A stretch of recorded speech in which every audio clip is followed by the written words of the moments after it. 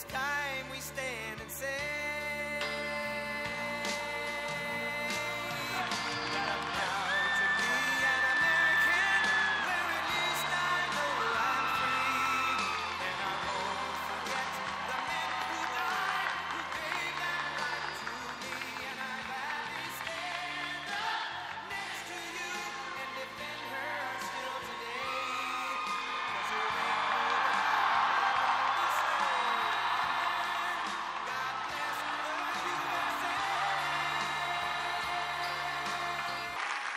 But as you know, earlier today, there was a horrific shooting targeting and killing Jewish Americans at the Tree of Life synagogue in Pittsburgh, Pennsylvania.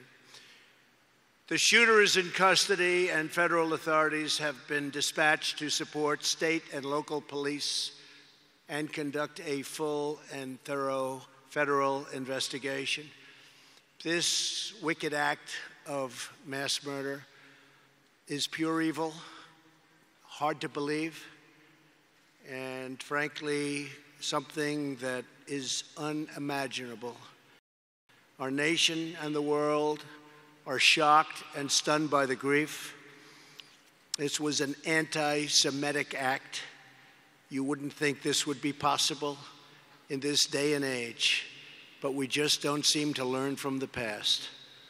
Our minds cannot comprehend the cruel hate and the twisted malice that could cause a person to unleash such terrible violence during a baby naming ceremony. This was a baby naming ceremony at a sacred house of worship on the holy day of Sabbath.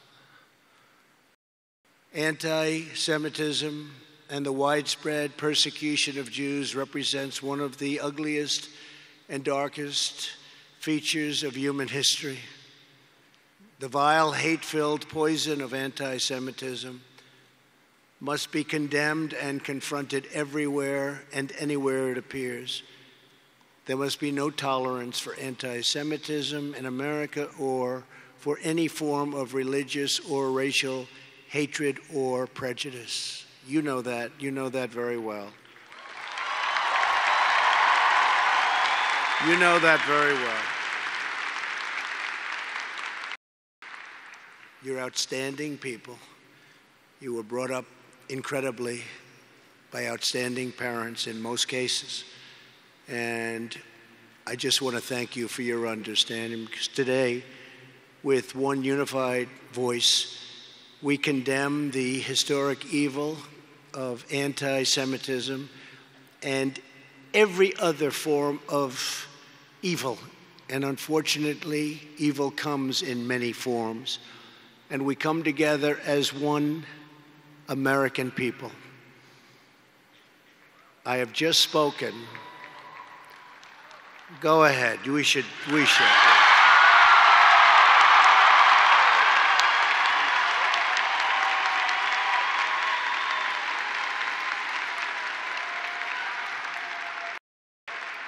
I have just spoken with the mayor of Pittsburgh, Bill Peduto, terrific guy, and with the governor of Pennsylvania, who I've been dealing with quite a bit lately on the hurricanes and other things, Tom Wolf, two terrific people, to assure the full and complete resources of my administration in the investigation of this attack.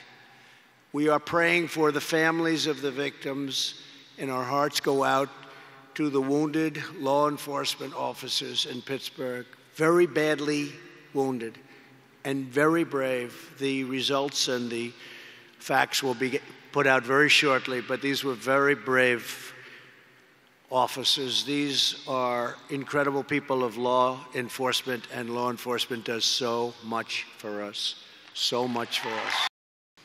We mourn for the unthinkable loss of life that took place today, and we pledge in their name to fight for a future of justice, safety, tolerance, morality, dignity, and love.